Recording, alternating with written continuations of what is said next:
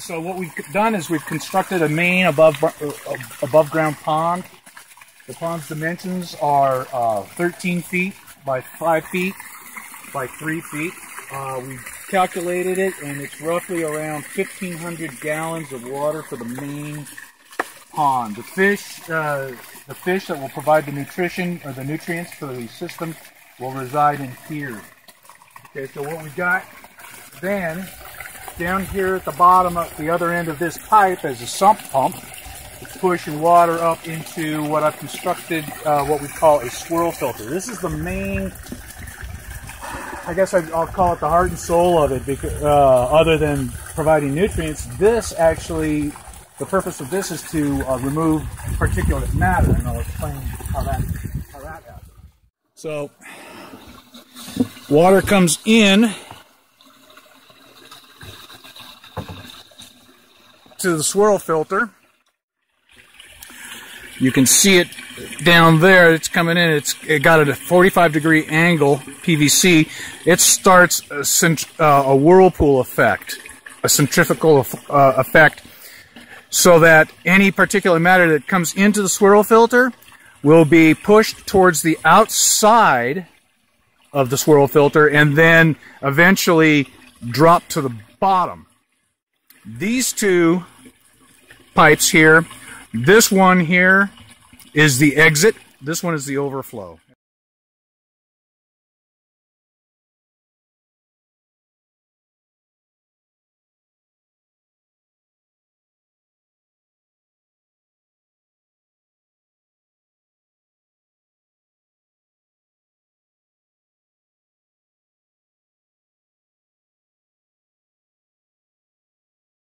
One's a little bit lower than that one. Okay, so the water that's leaving the swirl filter via that pipe comes out here. So the nutrient-rich water exits the swirl filter via this 2-inch PVC. You can see the media beds here. Off of them, I'm teeing off 1-inch PVC. At the bottom of the lava rock here. Okay. At the bottom of the lava rock here is a manifold that the nutrient-rich water extrudes from, filling up the media bed that has the lava rock. You can see how wet the lava rock is, and that provides the nutrients, and the water, of course, is the delivery mechanism for the plants. The water exits via a drain at this end into another 2-inch PVC that goes all the way down here underneath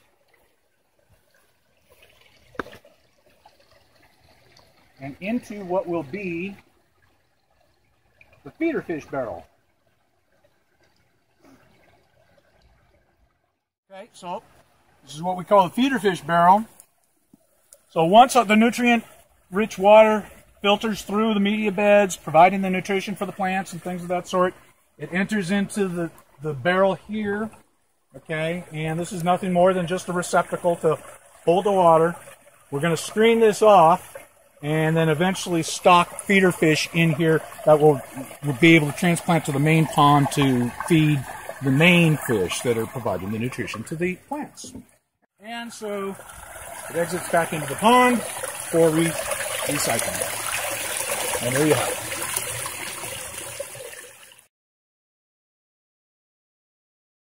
Welcome to Aquaponics Systems. I'm going to give you a quick little tour of my aquaponics system. We've had it going probably since about June of 2011, and it is now November 6th of 2011, about 4 months later. Let's go check it out. So here we've got our whole little electrical pump setup. Right now all it has is the back wall. Soon it'll have a roof over its head with the little cement platform where I'll be storing some electrical stuff, outlets, etc., switches to turn things on and off, as well as the air pump and the water pump. Here we've got our switches to turn the pumps on and off, as well as some outlets. It's running on 240 volt. Now I'd like to talk a little bit about how our air system works. So I'm going to give you a rundown here of how we have our PVC pipe and tubing all set up. So here we've got our 2 air pumps. They each have a hose. Right here, there's 2 hoses. And as you can see, right there, as well as right here, we've got our tubing that comes from the pump and goes into this device that we've created. It's kind of like a manifold, an air manifold.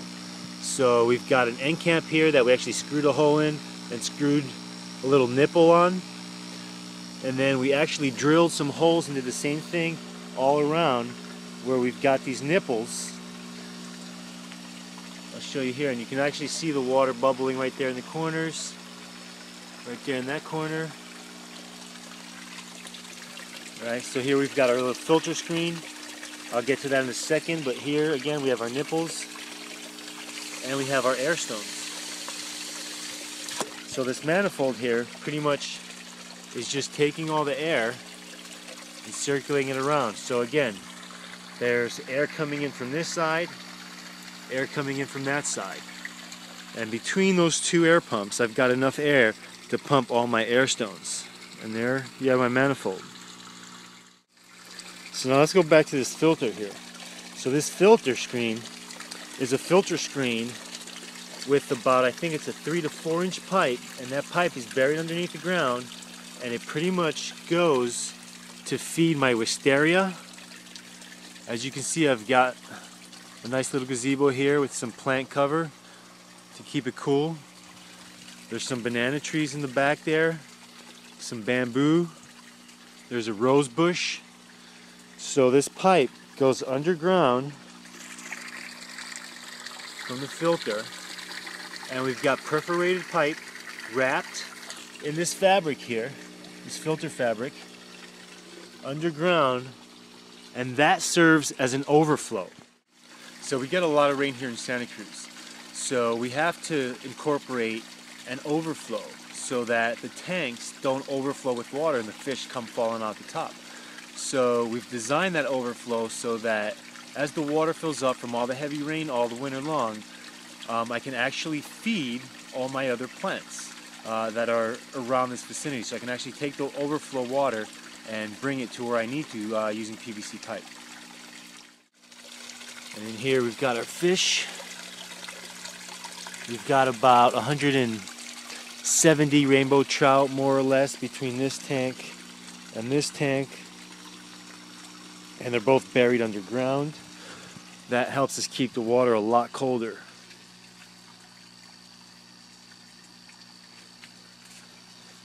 I'm going to turn off these pumps here. And by turning off these pumps, I think we might be able to get a good glimpse of some fish. I've had the fish for 4 months, and there's actually some pretty good sized fish in there.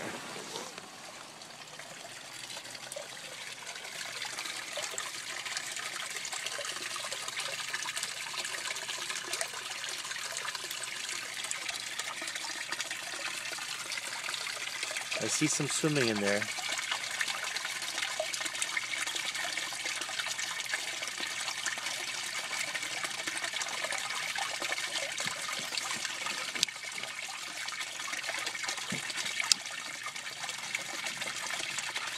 There they are. I think it's feeding time.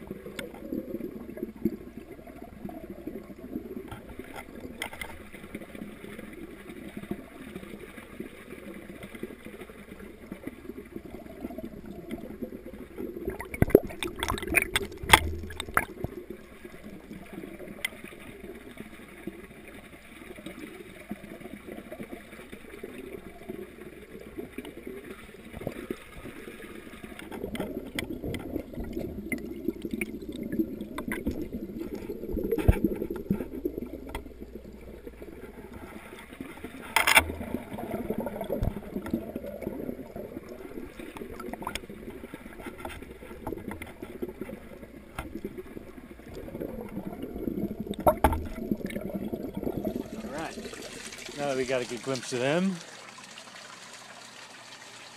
there's actually some more in here. You can't actually see, we get quite the reflection there. You do see some close to the surface. That was a pretty big one right there, but let's see if we can get some light on here. See if we can get a good glimpse of any of them.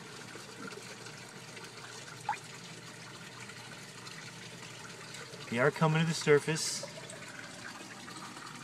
Here's my filter screen where the water goes back to the pump, and then from the pump up the hillside. We'll get a closer look at that in a second. And then we've got some stairs leading up to the solids collector to the left. So we come up the stairs, and here we've got our solids collector. We've got the water coming in, and we've got some baffles right here and right here. Those are two baffles, and then there's another one here in the middle that goes 2/3 of the way up. These go 2/3 of the way down. It's pretty much slowing down the water. We've got some water hyacinths helping to filter out the water. These things, the water hyacinths, are actually really good for your compost piles as well. As you see, right there, there's the red knob. That red knob right there, along with this pipe. So we collect our solids. Our solids collect down at the bottom of this. And as they build up, every so often we pretty much turn this valve, and the pipe goes down into a worm bin right there. Some hookup for air stones, which we use as our degas chamber. And there you have it. There's a filter screen down there. There's a filter screen as well as the air stones, which help to degas all the ammonia. And then we go to our first trough. We've got all kinds of different winter greens growing here.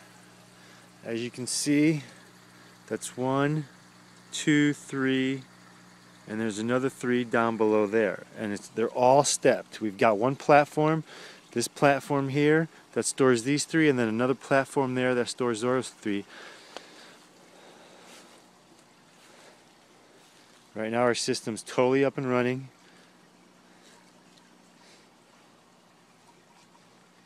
This bed right here has not been planted out yet. As you can see, I use bamboo rafts. These come from local and sustainable bamboo resource here in Santa Cruz, so I have untreated bamboo. I'm working on different designs for these bamboos.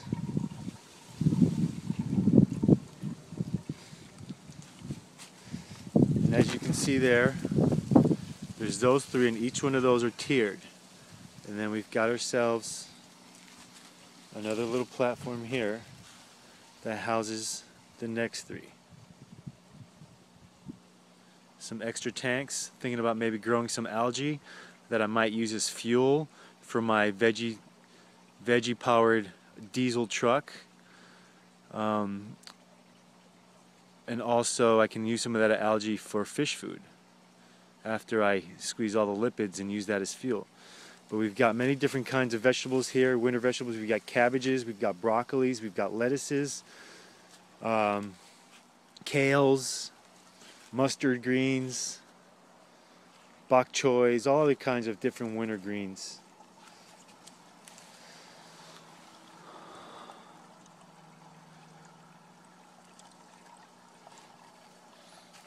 Right now, I'm actually trying to work on the pH. Our pH is at 7.5, our water's at 51.4 degrees. That's actually really good.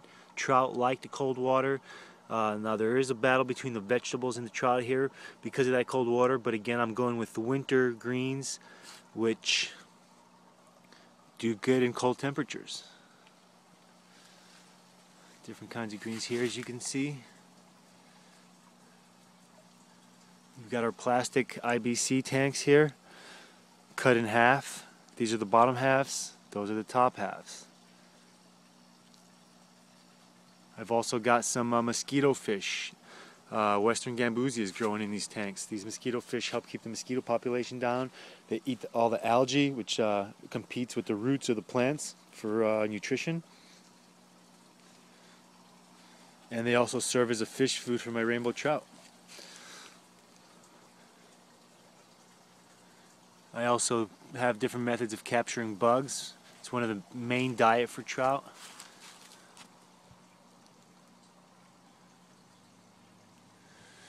And there you have it.